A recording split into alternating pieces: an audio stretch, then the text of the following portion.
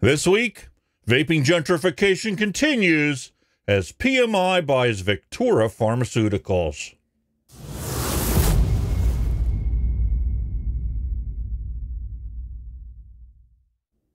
I'm DJ Alex, and this is your Hunky Vape 20 on Friday Vaping News, Science, and Advocacy Report for the 9th of July, 2021.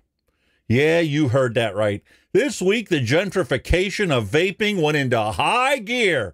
So I have 20 articles you need to know about. This guy is a lunatic. What does he actually think? I have time for 20 news articles? We live in a 60-second soundbite world, not an encyclopedia. Chila, cabron! I'm not a bendejo. I'm not an arsehole. The format's been changed, all right? Ain't nothing to it but to get into it. Like I said in the opening bit, the gentrification of vaping continues as Philip Morris marches along with their exit strategy. Last week, they bought out Fertin Pharma for 5.1 billion Danish krone, or $813.1 million. Well, this week, PMI bought out UK-based Vectura for 1.05 billion pounds, or $1.44 billion. And if you're not familiar with Vectura, they are a pharmaceutical company that specializes in bringing inhaled medicines to market. From pharmaceutical research to formulation and device platform development, Vectura is inhaling device technology epitomized. And now it's owned by PMI. If this isn't gentrification of vaping, I don't know what is. Moving on to Italy, because PMI isn't a mom-and-pop operation. Their exit strategy also simultaneously is playing out in Rome, where PMI recruits Eurispes, the Institute for Political, Social, and Economic Studies, to ensure a self-regulation code for the distribution and production chain of products without combustion. Isn't that what the mom-and-pop vape industry have been trying to say all along? But regulations are inevitable. I mean, politicians need to profit on prohibition or regulatory taxes. Anyway, that doesn't take away from the fact smoking has a crazy cost associated with use.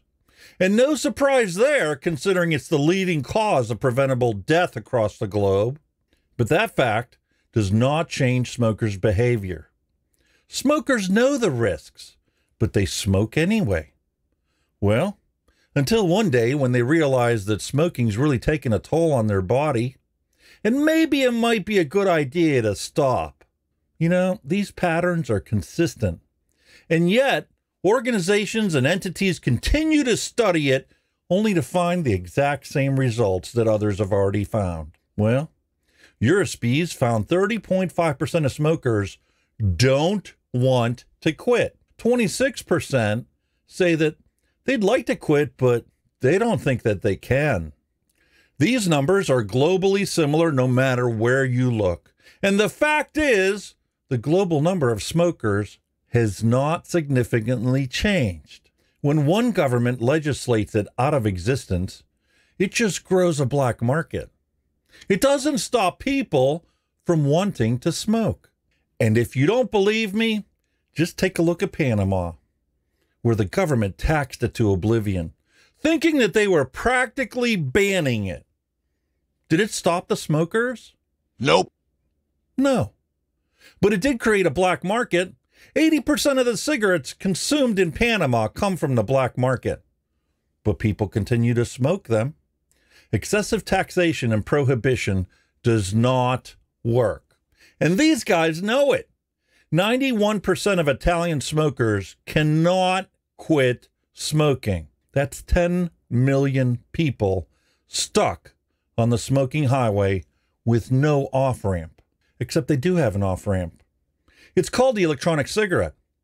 And the electronic cigarette is 637% more effective to quit smoking than nicotine replacement therapy. Well, the truth is beginning to see the light of day. And you can thank Philip Morris International for breaking the demagoguery of political opportunists. Yeah, they're doing it for their own self-interest. But you know what? If it's good for public health, then I'm all for it. Bloomberg is killing people with his prohibitionist mentality, and now the unlikeliest of allies for the vape industry is evening the keel. Moving on to Russia, where the debate is just now heating up about vaping. First up is an editorial response titled, "How are pods different from vapes?" Well, essentially, there is no difference. A vape is a vape. Big or small, they all work the same way. Liquid is made up of VG, PG, flavorings, and nicotine. If you choose to consume it, and that liquid is heated to an aerosol state. And if you breathe that vapor in, instead of smoke from combustion, it is healthier for you. This is not rocket science, people. Well, the ants must always point out, this isn't 100% safe. So here's an editorial that focuses on the experimental rats exposed to misused vape devices. And it tells readers that they had breathing problems and wheezing. And they're also going to talk about a volley, which has nothing to do with nicotine vaping. You want to know how to get rats to experience breathing problems and wheezing? Here, let me show you. Let me show you how these labs got the rats to experience wheezing and breathing problems. And I can't believe I'm going to ruin a perfectly wicked blotto for this nonsense. But here we go. Here's exactly how they went about and sent all these noxious gases to the rats to make them have breathing problems. Look, we're going to set this thing at 200 watts. You see that? And we're just going to light it on fire. There you go.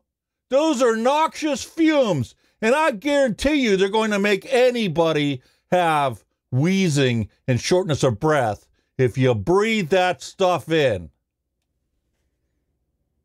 That is how they made these rats have wheezing and coughing problems. And there's science to prove it.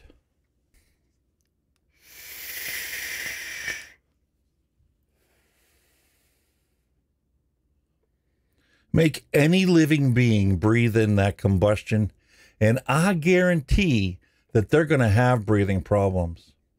You want to know the truth? In this article, by the same website, the department head of epidemiology and tumor prevention of the Blokhin National Medical Research Center of Oncology and corresponding member of the Russian Academy of Sciences, David Zardes, said the approach to regulating alternative products should be balanced. Nobody says that they're totally harmless, but they are much less harmful than cigarettes when used appropriately. And studies show that electronic cigarettes are effective in quitting smoking. End discussion. Moving on. Moving on to Maori tobacco control researcher who says that there is moral panic being whipped up about youth vaping. But the bigger dangers are being completely ignored, like booze.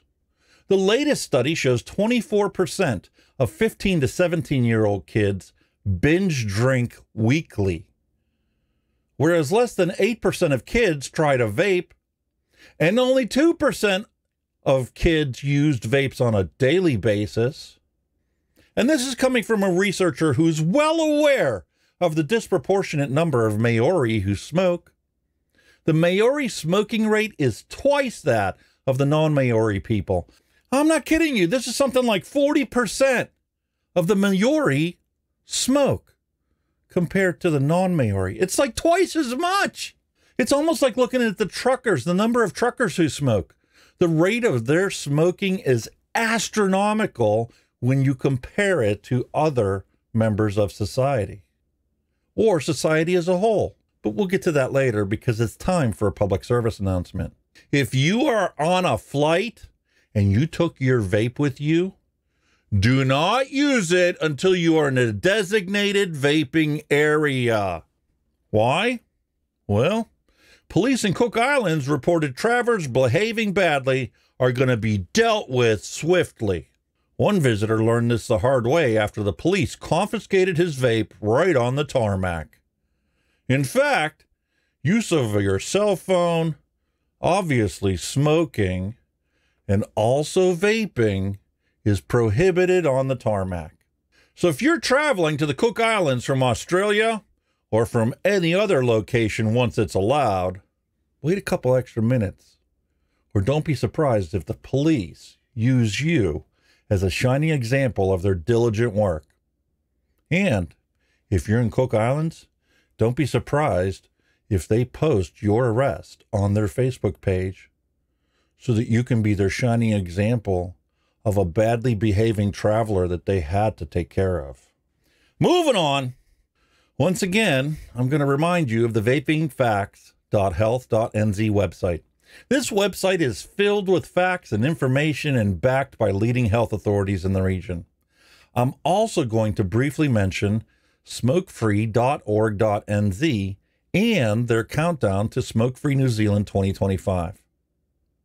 It's not about banning smoking.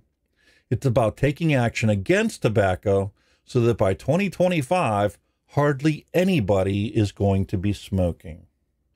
Despite all their efforts, and while overall smoking rates have been declining, the rates among Maori and Pacific peoples have been increasing. Maori women have among the highest cancer rates in the world.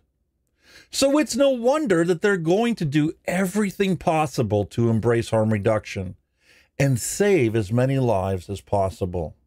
Speaking of Pacific people, let's take a look at Hawaii, where Governor Ige vetoed House Bill 1296, which would have repealed the Hawaii Tobacco Prevention and Control Trust Fund to fill budget shortfalls.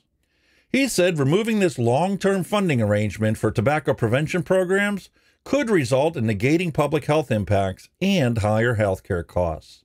It would also eliminate the University of Hawaii's Cancer Center's ability to conduct research and cancer center operations with cigarette tax money.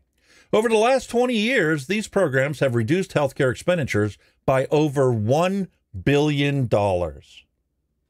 Now imagine how much healthcare costs could be reduced if their Tobacco Control and Prevention Trust Fund supplied vapes to smokers who wanted to quit smoking.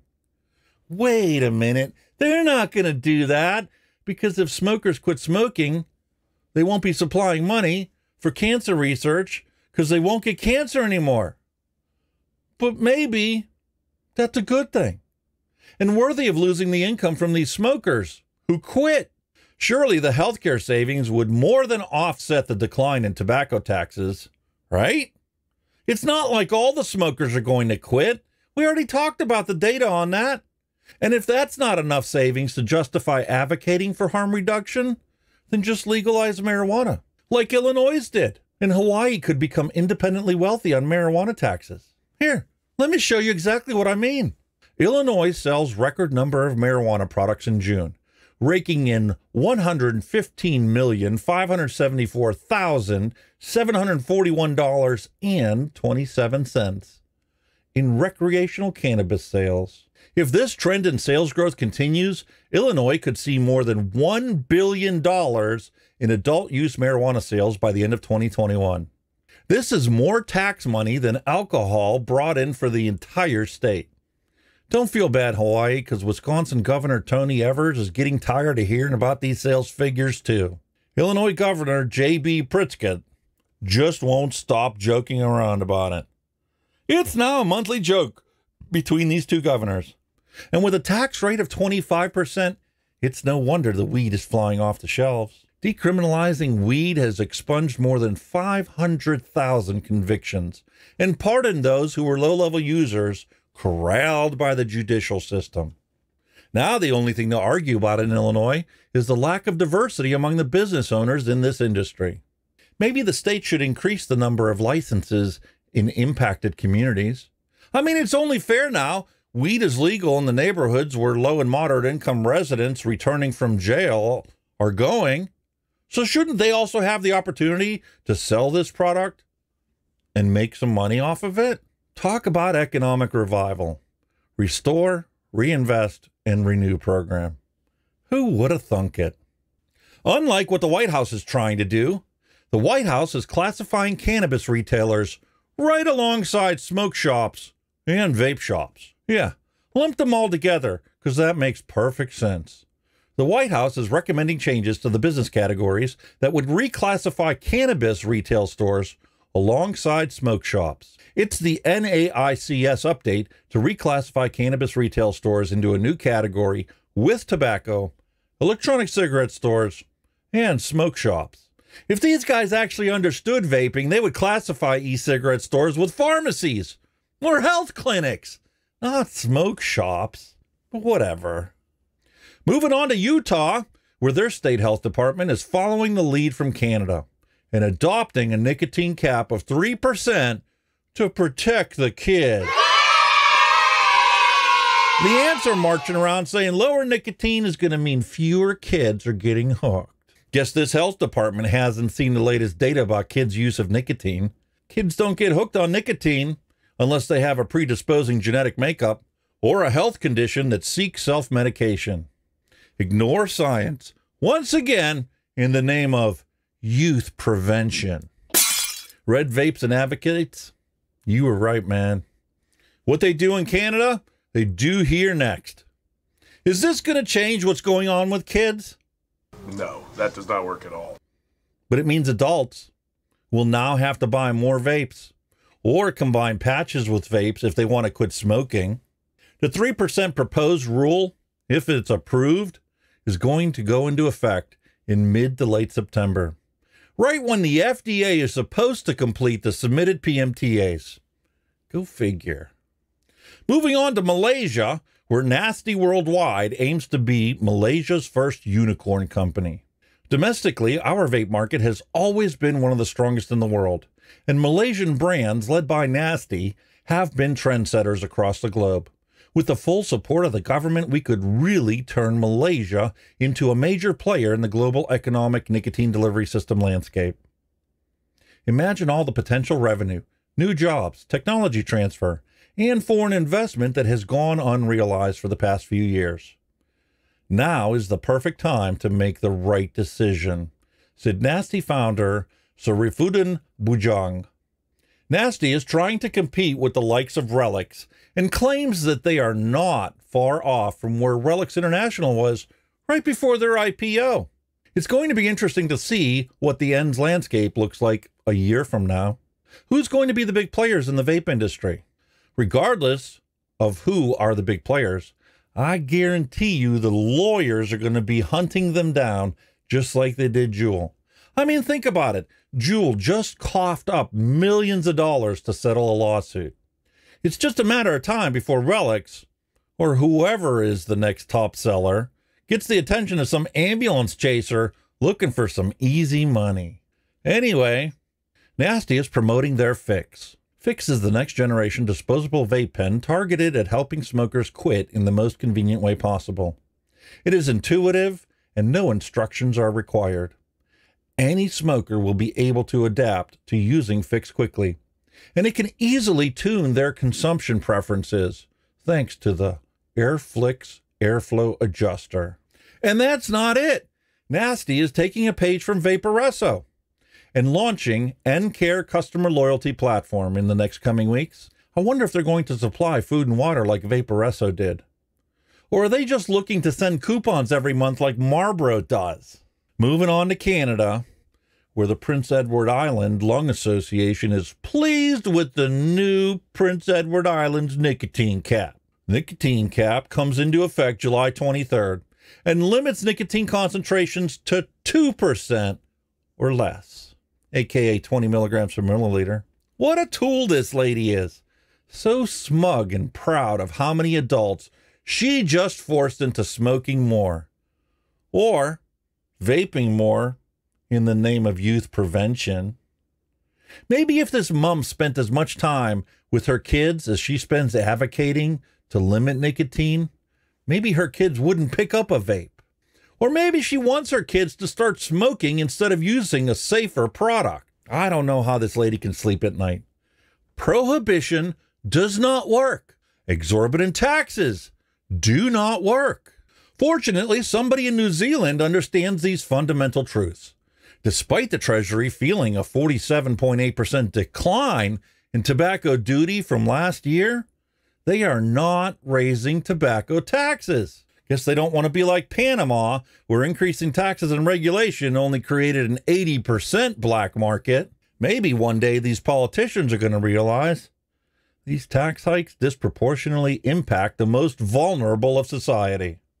Moving on to the UK, where Edinburgh vaping firm VPZ takes wraps off First Vape Clinic to take the place of NHS stop smoking services and local support groups that were wiped out by the COVID lockdowns. I'm so mad at the UK for not designating vape shops as an essential services during the lockdown. Not doing so drove 600,000 people back to smoking cigarettes. But we'll get to that in a minute, because VPZ needs to be commended for their... Hold on. I have to read this word for word.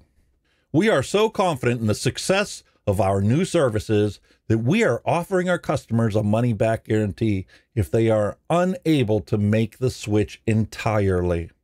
Now that's headline news. Imagine if the pharmaceutical industry had to legally offer that same guarantee for their products.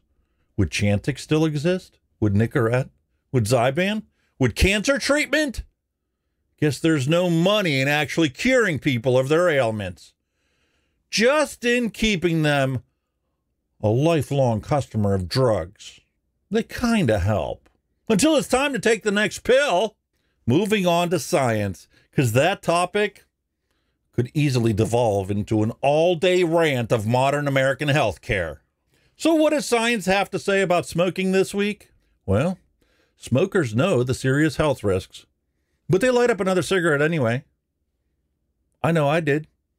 95% of smokers know smoking is going to cause a heart attack or cardiovascular disease for them.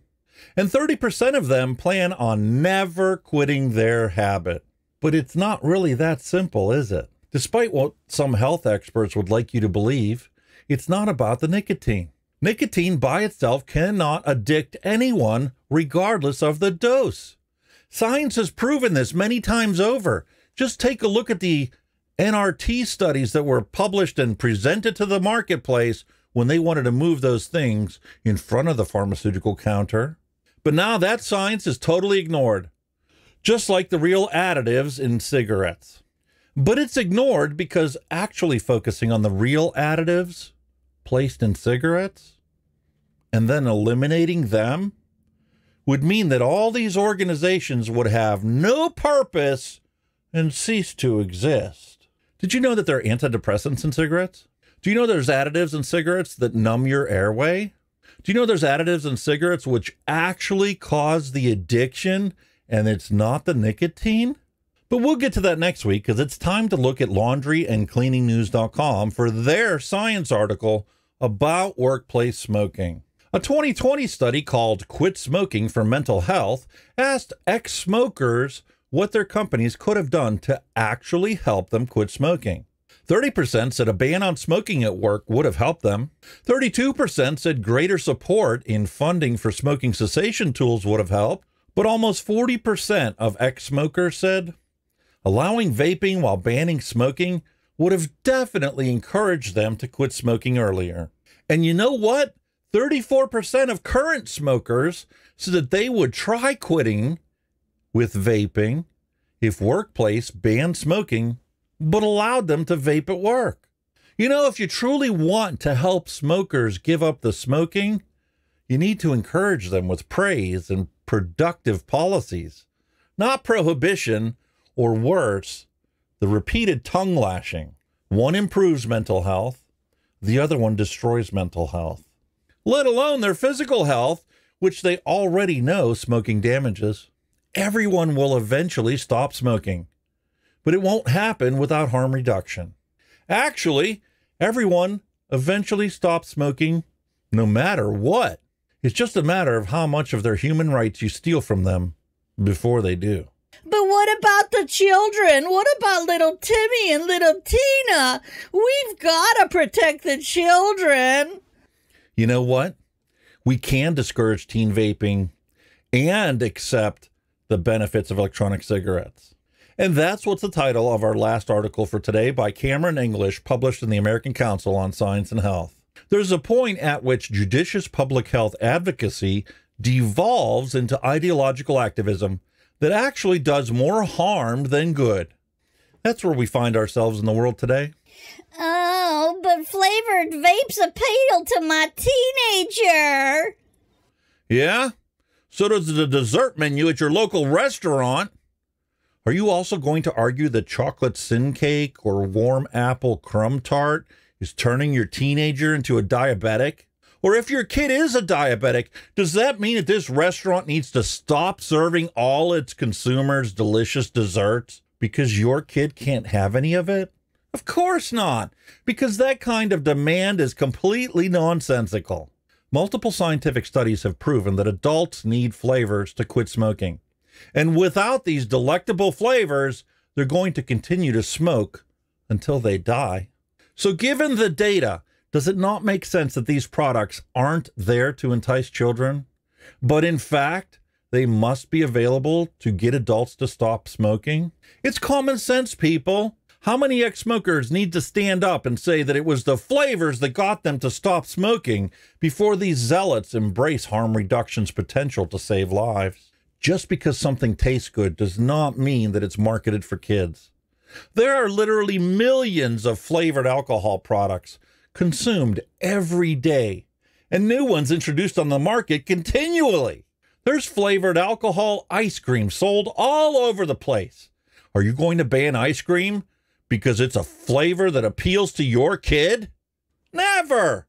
So stop the outrageous crucifixion of flavored vaping products, because I know you don't have a problem with the cherry-flavored nicotine sprays on the bottom shelf at your local grocery store. So one last thing before we wrap up for today. For those of you in Australia, where the government now requires you to have a prescription to vape, you have to have your prescription for nicotine before October 1st, or be subject to a massive fine when they catch you. Go get one if you don't already have it. On July 1st, Medicare rebates become available for video phone consultations with any doctor. It doesn't have to be your GP. So go get your script to vape. If you don't have a clue who to go see, I would highly recommend you go see the best doctor in the world, according to Vapor Man, and that doctor's Colin Mendelsohn. And if you don't know about Vapor Man, go check out his YouTube channel. And while you're there, watch the interview he did with Colin Mendelsohn, the world's best doctor. Well, that wraps up the news, science, and advocacy for the 9th of July, 2021. I hope you like this format for the weekly vaping news. It takes a lot more time to produce, but if you guys like it, I'll continue to do it this way. Comment your thoughts below and let me know what you think. Please and thank you. I appreciate every single one of you who stick around to the end. So please, be good to each other and have a fantastic weekend.